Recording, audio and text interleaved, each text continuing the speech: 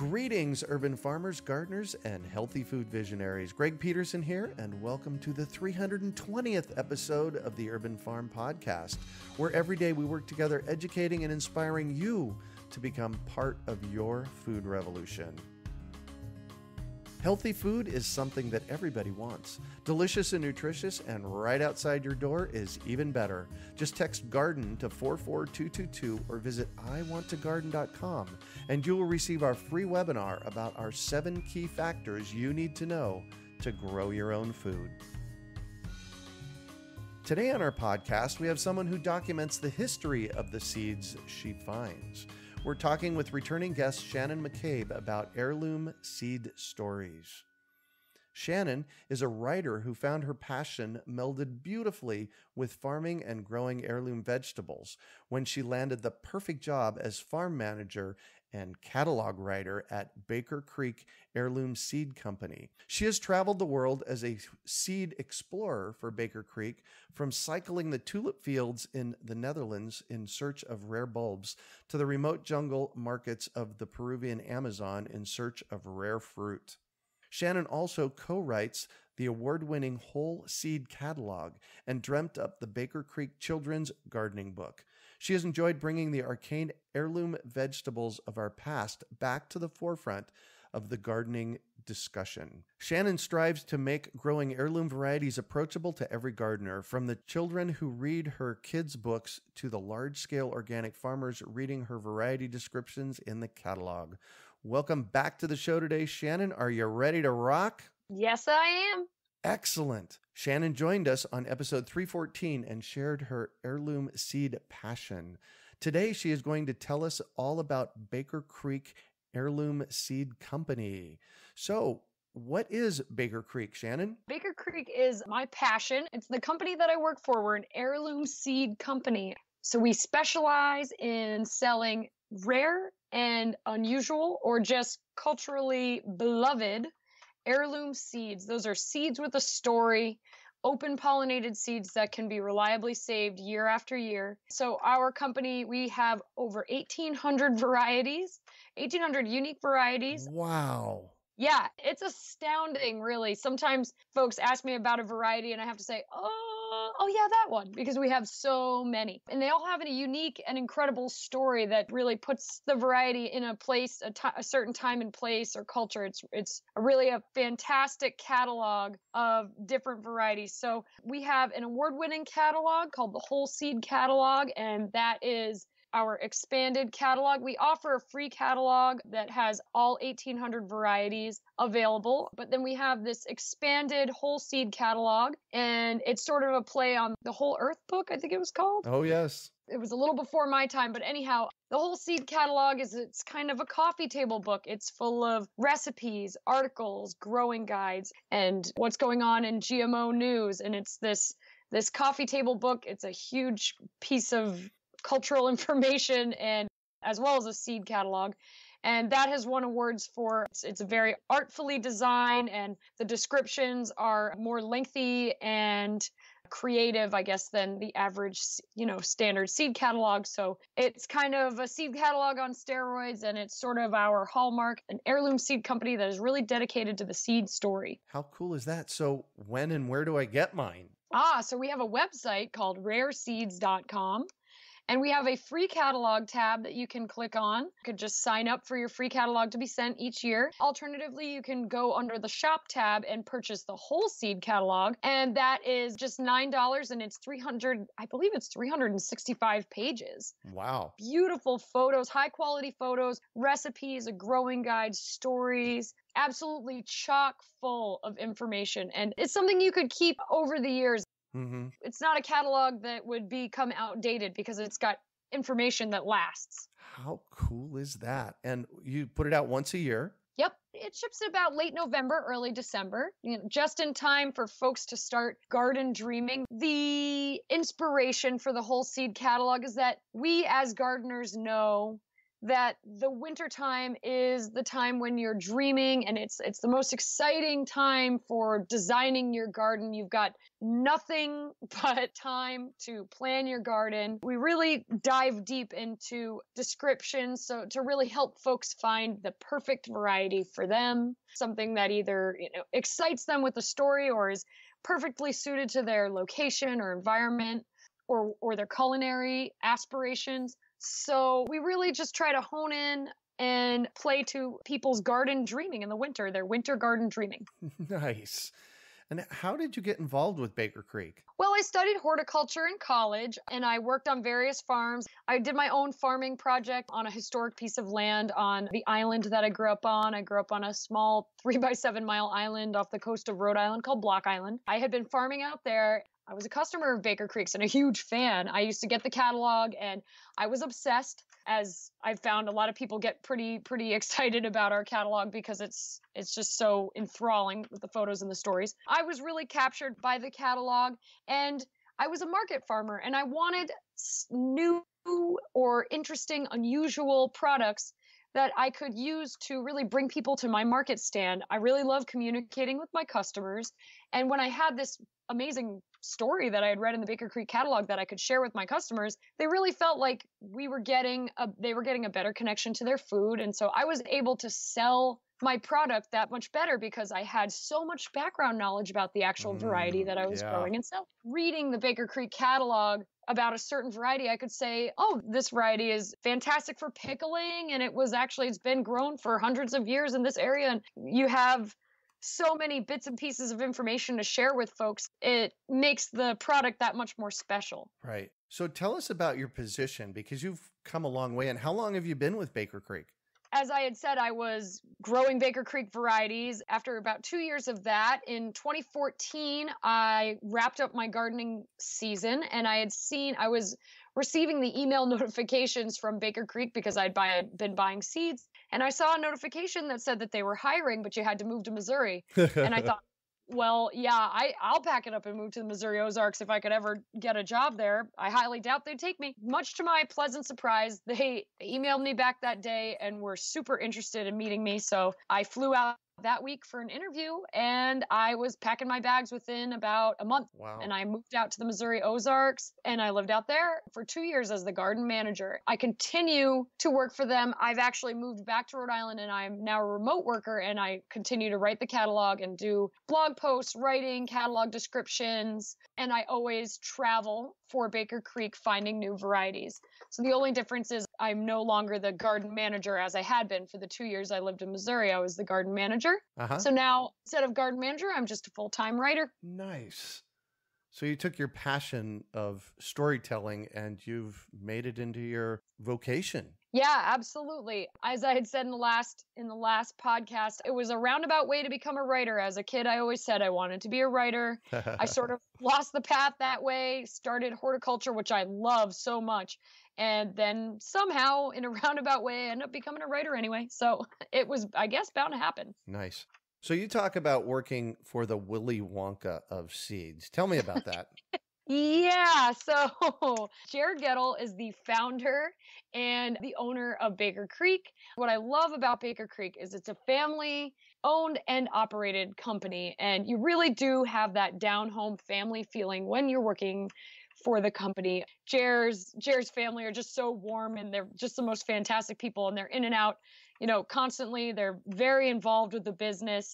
Their kids are avid gardeners. All of our varieties are Sasha and Malia approved, and that's his daughter's names. I call Jared the Willy Wonka of seeds. He's also been called the Indiana Jones of seeds, but I think of him as the Willy Wonka because he comes up with these just incredible, wild ideas. And sometimes I think, oh my gosh, that is so wild. How will we do it? And then somehow it becomes a reality. So I don't know where that puts me. Does that make me an Oompa Loompa? I don't really know. But I really love working for the Willy Wonka of seeds, and I do have a really good time making these wild aspirations a reality because it's a ton of fun. Yeah. So really, he's a what if kind of guy. Yes, absolutely. Yep. I love playing with people like that. I'm a what if kind of guy. It's like, what if we did this? Or what if we did this? And then we go do it. Yep, and he's a total what if kind of guy. He's got this fantastic greenhouse and Pioneer Village on site, and he's always adding these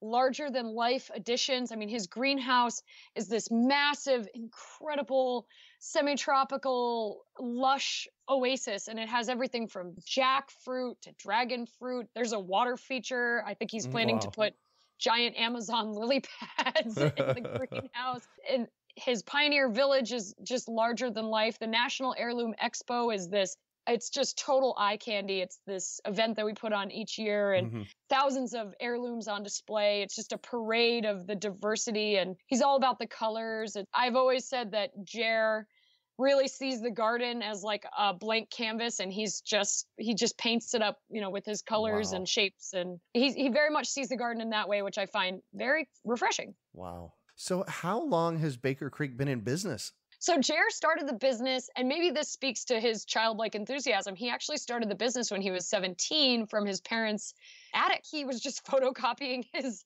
little seed catalog from teenage years, and it sort of incrementally grew as the public awareness for heirlooms, the importance of heirloom seeds began to grow, as people really started to fall in love with his amazing descriptions and his great photography. His company just organically grew from there. So it's truly a grassroots company. He started in his parents' attic at age 17 in, I believe, 1998. And he's just grown incrementally ever since. I believe that the Y2K scare was a big turning point for the company as folks really started to Mm-hmm.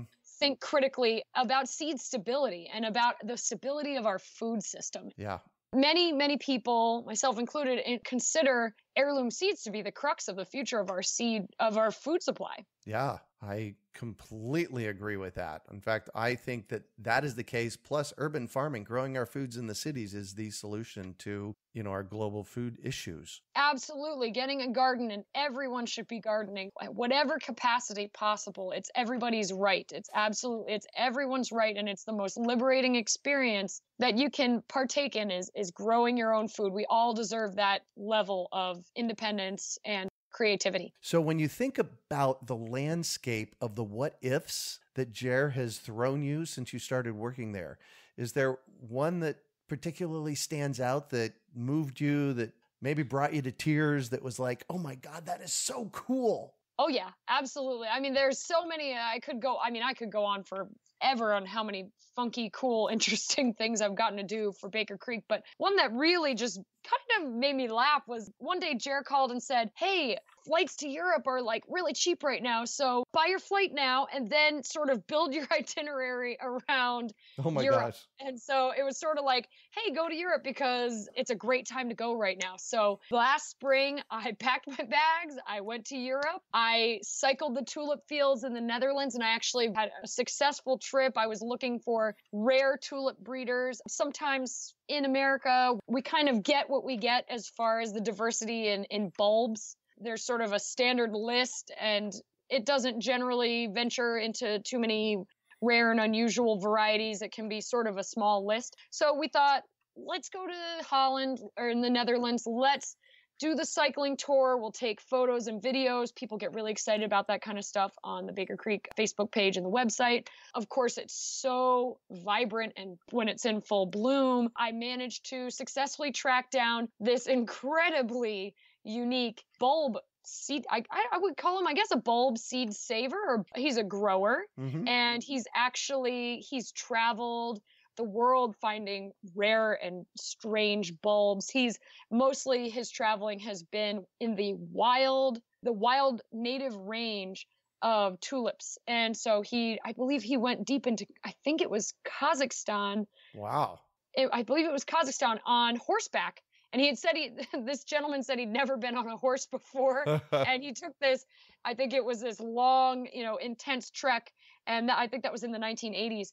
And he found wild tulips, which he said were lightly scented. And I actually got to tour his tulip fields. And when you're in the Netherlands tulip fields, one of the striking things about the fields is that they're very one color block. You know, you'll get like a massive sea of red tulips. When I cycled upon this man's field, I was blown away because he had this patchwork of different colors and shapes and sizes. And indeed, he's been curating thousands of varieties of unique tulips, daffodils, and hyacinth. So I was able to catch him right at the peak of his bloom season. Oh my. He walked me through a catalog of blooms that were astounding, from the world's oldest tulip variety to a lightly scented tulip to just the most zany, unbelievable colors and shapes. I was delighted. It was a feast for the eyes. It was a once in a lifetime experience, and it was kind of just a hunch. I sort of found him by accident.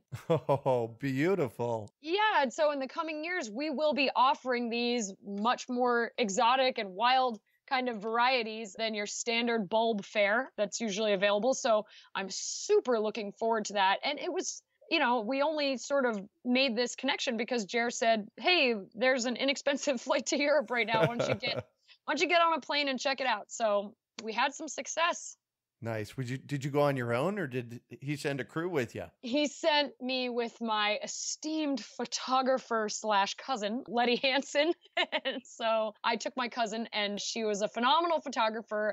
She and I had a great time. And so, yeah, talk about a once in a lifetime experience. My cousin's like my best friend. So I got to travel with, one of the people who's closest to me, and we had just a phenomenal time. Beautiful. So let's talk about heirlooms for urban farmers. This is the Urban Farm Podcast. So you have made up a list for us, I believe. Yes.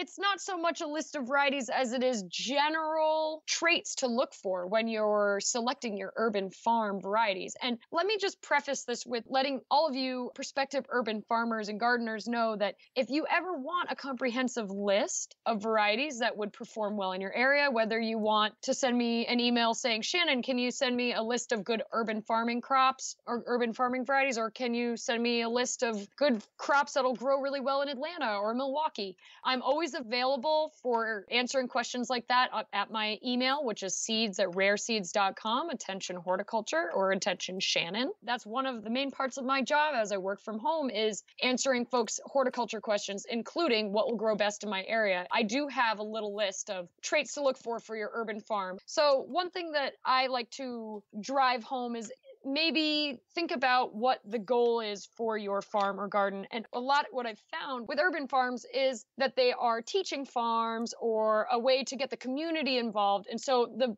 big factor you want to remember when you're growing to teach, or you're growing to demonstrate, or you're growing just to get the community involved, always try to get some attention grabbing crops. So much like the crops I was describing that I like to choose for my customers to sort of get them to see, right, get them to walk over to my stand as I was a farmer. I put that same thought in when I'm thinking about urban farming crops. So say you've got a group of kids and you want to introduce them to the beauty of gardening. Nothing says exciting like pulling a purple carrot out of the ground. Oh my gosh, no kidding. It's not an urban farming situation, but I had a bunch of children from a local Ozarks area come visit our farm at Baker Creek one day, and I will never forget their faces when I pulled a cosmic purple carrot out of the ground. They were astounded, and these were country kids, who even do have a garden. Purple carrots, I can't say enough, they are showstoppers. So we have a variety called Black Nebula, which is a super dark purple carrot, and that's a new variety for us. Mm-hmm. And then we have the tried and true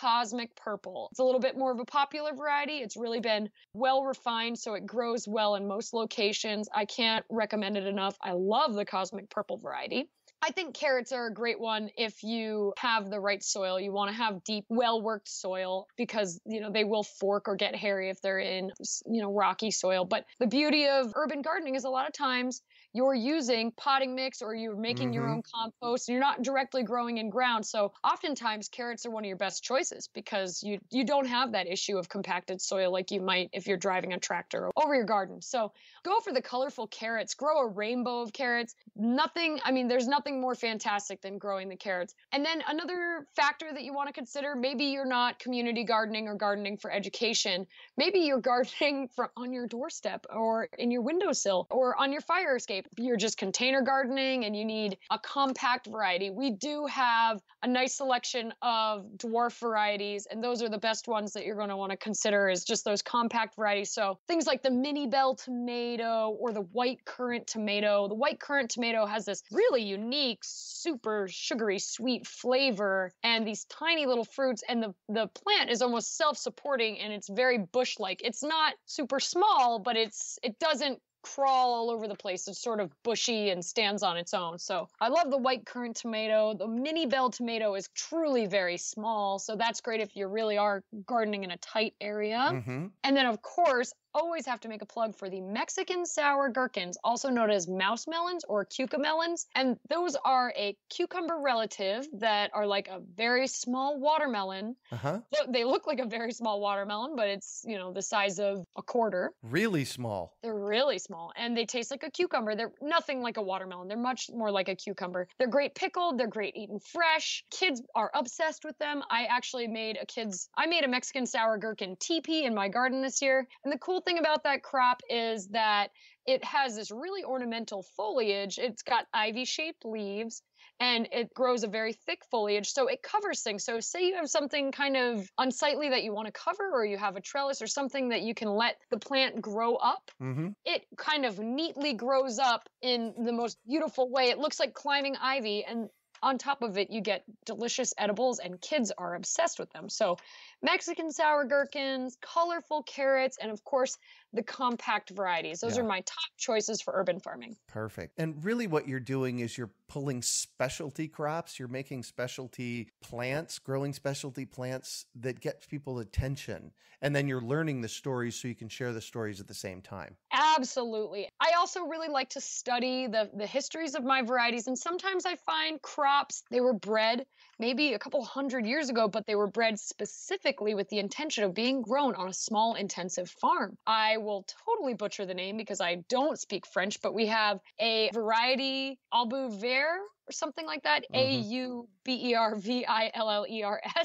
and it's a cabbage, and it was specifically bred for small-scale farming and for growing close to one another for tight-packed planting, and so it's high-yielding, but it can be grown in a compact manner, and so it's really nice that I'm able to take the time to really dive into the history of each variety and say, who was the person or people that selected this variety and what were they selecting for? And often when I do that research, I find out, oh, this is the perfect, that's how I decided that was a perfect urban farming cabbage. I said, oh, look, it was actually developed in the 1800s in France, just outside of Paris, as the perfect market gardening cabbage to be grown in compact areas. So we learn a lot from the history and we can apply it to urban farming today. Beautiful. So you mentioned your annual Seed Expo a little earlier. Tell me about that, because it's a spectacular event from what I hear. Oh my gosh, it is the premier heirloom gardening event. It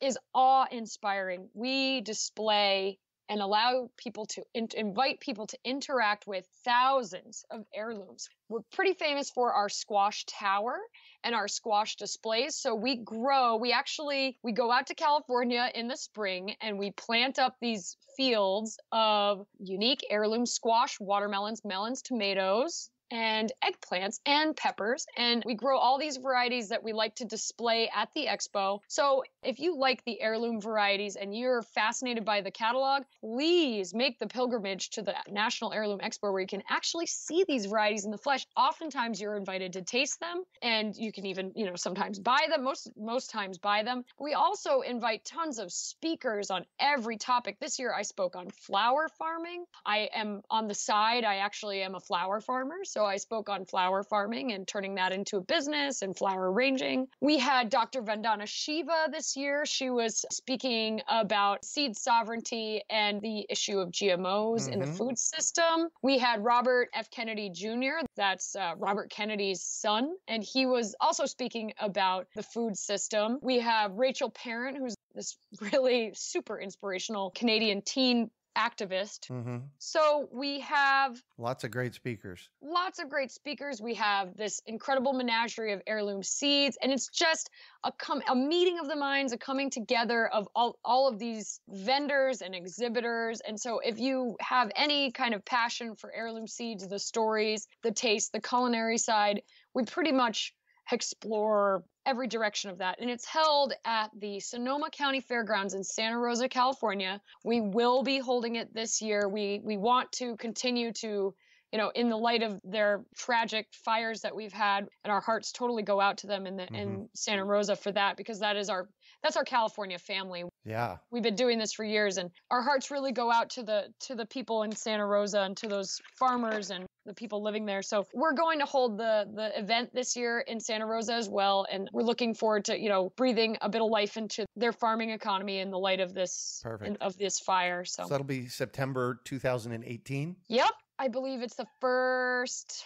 Oh, it's the first week of September. Perfect. So Baker Creek gives a lot of giving back. Tell me about that and your seed donation program. Yeah, so we have a robust seed donation program, and it sort of really speaks to our whole mission. I mean, obviously, we're an heirloom seed company, but we love to sell heirlooms because we like that people can save the seeds year after year, and it's a very sustainable thing for people to invest in. And we like that people buy seeds each year, but we really are more interested in folks buying something and then saving the seeds and passing them along. We hope to really breathe life into the seed saving culture of America. And so with our donation program, that is our overall goal, is just to get as many people gardening and seed saving as possible. So if you are a not-for-profit or a homeschool group or a school group, school garden, community garden, please reach out to us, to our seed donation program. You can send an email at seeds@rareseeds.com. Attention donations. We have this lovely Christina Janes, and she is in charge of the donations program, and she is absolutely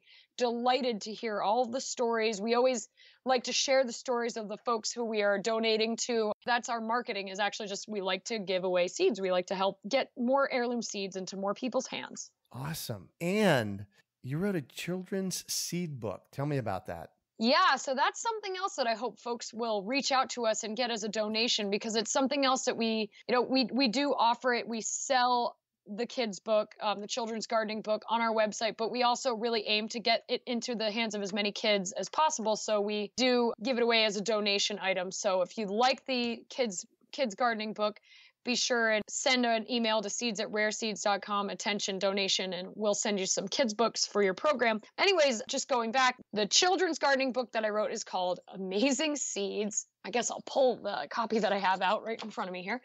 Amazing Seeds, a kid's guide to strange and wonderful garden veggies. And I wrote it along with the gardening staff at Baker Creek. We already kind of have a childlike wonderment in our catalog for gardeners. Hello, Willy Wonka. Yeah, exactly. So we thought, let's bring that right down to kids. So we have kids gardening projects. I talk about the Three Sisters garden and the history of that tale, and how kids can grow their own Three Sisters garden. I talk about the importance of growing heirlooms. I talk about growing organic, but I keep it really fun and light for kids. So I've got little stories. I've got a few heirloom stories. I talk about some heirloom explorers, lots of cartoons in the kids' book, and it's broken down by variety. So I have a tomato section and a pepper where, my pepper section, I have a cartoon depiction of the Scoville scale, and I explain what is the Scoville scale and how it works. What is it? What is the Scoville scale? So the Scoville scale is basically the heat rating of a pepper. So, for example, a bell pepper is a 0, and the Trinidad Moruga scorpion is about a 500,000. and a serrano pepper is about 10,000. A jalapeno is about 3,500. So it's a really cute little illustrated cartoon, and I have to make a shout out to Aretha Mahan. She is an awesome artist, and I have to say it was one of the most tickling experience of my life was to get to make a little list of cartoons that I needed drawn up for this kid's book. So I said, hey, I need a cartoon of Elvis crooning into a pickle microphone because Elvis was a huge fan of fried pickles. I just had so many strange cartoons that I had written up for the catalog that we put in there. So I need a picture of a mummy holding a boiling pot of beans. So we had a really good time with the cartoons. It really brought it down to a level where kids could understand it and get into it.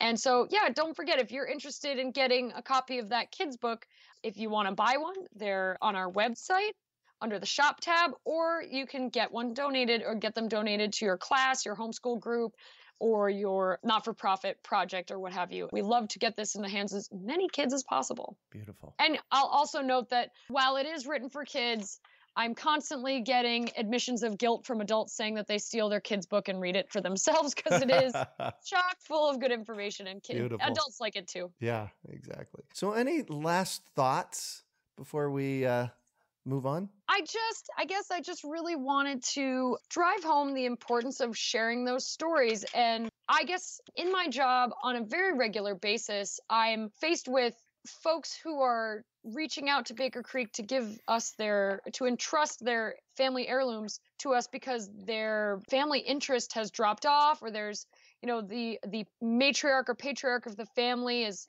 passed away or has forgotten the story. And so just continue to write those stories down or save those stories and encourage folks to save their stories, because I think one of the most striking things about my job as a seeds, storyteller and as a researcher is that there are a lot of stories that are lost, and that as our food system becomes increasingly more industrialized and we focus on monoculture, the diversity is in peril. So it is our job to save those stories, pass down those stories and those seeds. And the seeds too.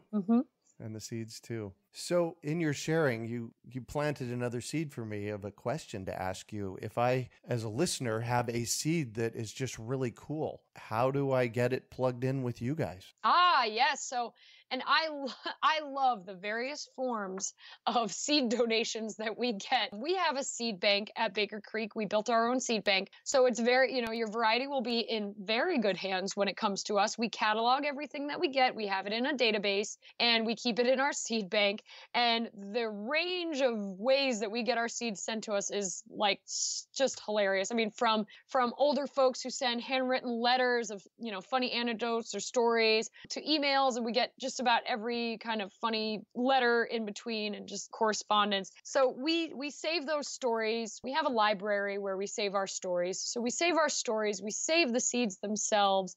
And the best way to send them to us is to send an email or a letter to Baker Creek. And if you send an email, you'll be sending it to seeds@rareseeds.com. Maybe attention Shannon or attention Martin. Martin works in our warehouse and he also receives seeds often more than I do. Or you can snail mail them to us. Our mailing address is Baker Creek Heirloom Seeds, and it's 2278 Baker Creek Road, Mansfield, Missouri, 65704. Send us some snail mail, send us a postcard with some seeds, however you want to send it. But we love hearing people's stories, no matter how mundane. I mean, sometimes they seem silly, but we love have stories. Yeah, they're not. Well, thank you so much for joining us again on the show, Shannon. Oh, thank you. It was my pleasure. Great stories. So how can our listeners get a hold of you? There's a few ways that listeners can get a hold of me. You can either send me an email, seeds@rareseeds.com, attention Shannon in the subject line, or you can follow me on Instagram. That's my more personal handle, and that's Seed Scavenger. That's my personal Instagram where, all of my gardening endeavors, whether Baker Creek related or not, is posted. And then if you have an interest in Baker Creek, I'm very involved with our Facebook page, so you can follow us on Facebook or send a message, and we're just Baker Creek Heirloom Seeds on Facebook, and the website is rareseeds.com. Perfect. You can find show notes from today's podcast at urbanfarm.org/Baker Creek Stories. as well as our previous episode, number 314, with Shannon at urbanfarm.org/Shannon. We are your urban farming resource. You can find our podcast on iTunes, Google Play, Stitcher, iHeartRadio, and many other outlets. Also visit urbanfarm.org to find articles, podcasts, webinars, courses, and more. Well, that's it for today. Thanks for joining us on the Urban Farm Podcast.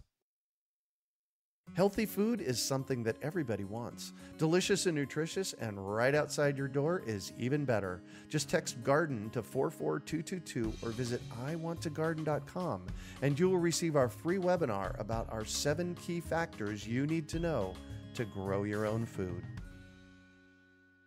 We hope you enjoyed today's episode of the Urban Farm Podcast. Remember to listen for tips, advice, and resources to help you on your journey with urban farming. You can find us on the web at urbanfarm.org or send us an email to podcast@urbanfarm.org. In the words of Vincent van Gogh, great things are done by a series of small things brought together. Be encouraged that with each lesson learned and skill developed, you are one step closer in the direction of your dreams.